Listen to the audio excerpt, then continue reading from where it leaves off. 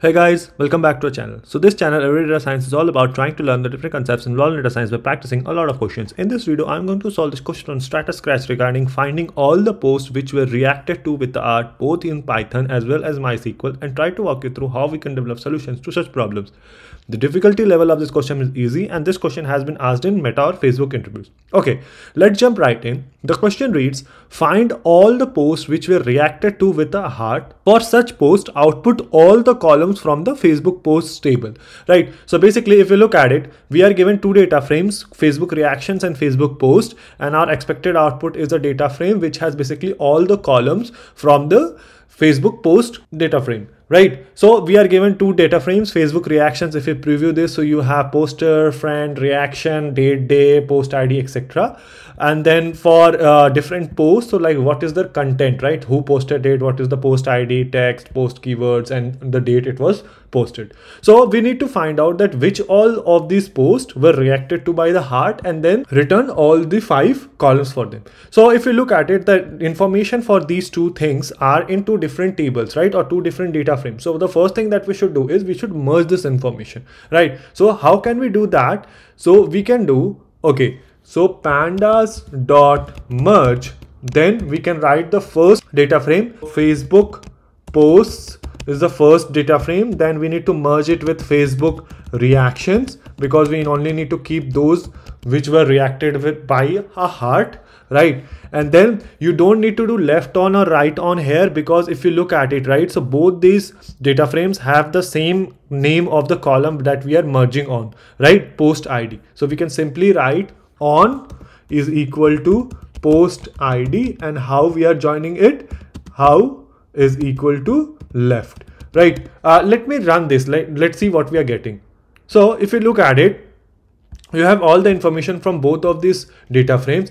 The one thing that you need to keep in mind is that since again the poster column also has the same name across both these data frames, so it is now appended with X and Y, right? So we need to make sure that we remember that. So what we can do is we can store this in a data frame called df, right? And then we can apply Boolean indexing, because we only are interested in those posts where reaction was a heart, right? So what we can do is we can apply the Boolean indexing. So we can write df, and then df of the reaction column is equal to heart, right? Let me run this. Let's see what we are getting.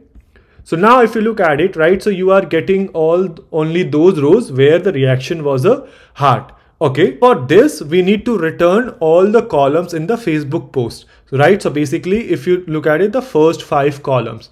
So what we can do is post ID, poster X, post text, post keywords, and post date. We need to return this. So we can provide a list of these column names.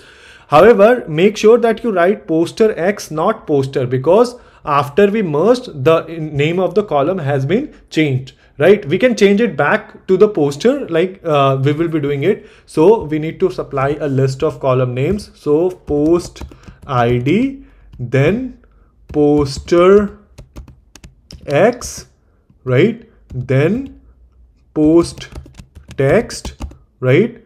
Then post keywords, and finally the 5th column, that is post date, right? So post date. Okay, let me run this. Let's see what we are getting. So if you look at it, we are only left with the 5 columns that we are keeping, right? But first thing we need to do is, since here it says poster, so we need to rename it back to poster. So what we can do is we can write dot rename, and what we are trying to rename, columns. So we write columns and then provide key value pairs of the old name. So poster underscore X needs to be changed to poster, right?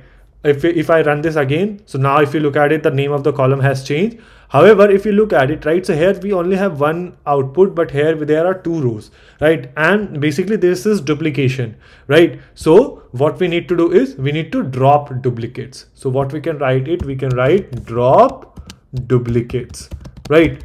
Now if I run this, let's see what we are getting. So now if you look at it, like our output is same as expected output. Let me go ahead and submit it to see if it passes all the test cases. So yeah, everything is green and this is how I do it. Now let's see how the corresponding code looks like in MySQL. So again, if you look at it, the question is same, right? We are given two different tables, Facebook reactions, Facebook post, expected output is same as well, right? The tables are same as well, like same kind of information, same number of columns, everything is same. So here again, what we can do is we can join these two tables. So from Facebook post aliased as, let's say, FP, let's left join the table Facebook reactions aliased as, let's say, FR, right, on Facebook post dot post ID is equal to Facebook reaction dot post ID.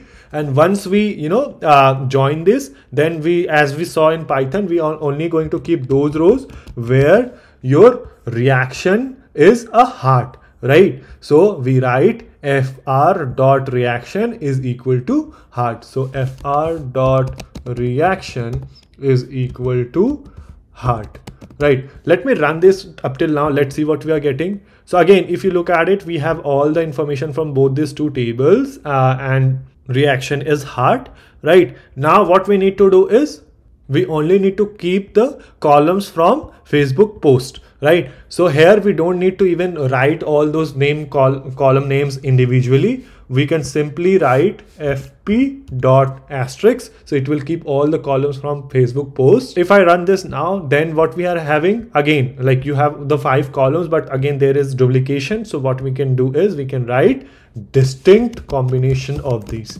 right? So now let me run this. So yeah, if you look at it, our output is same as expected output. Let me go ahead and submit it to fit pass test cases. So yeah, everything is green and this is how we do it. Again, not a very difficult question, very easy question. All we had to do was, merge the information from the two tables and keep only those rows where the reaction was a heart, and then drop the duplicates and keep only distinct combinations of all the 5 columns from the Facebook post. So yeah, this is how we do it. Let me know if there is a better way or a more efficient way you can think of to solve this question. Let the solution be in the comment section below. And until then, I will see you guys in the next video.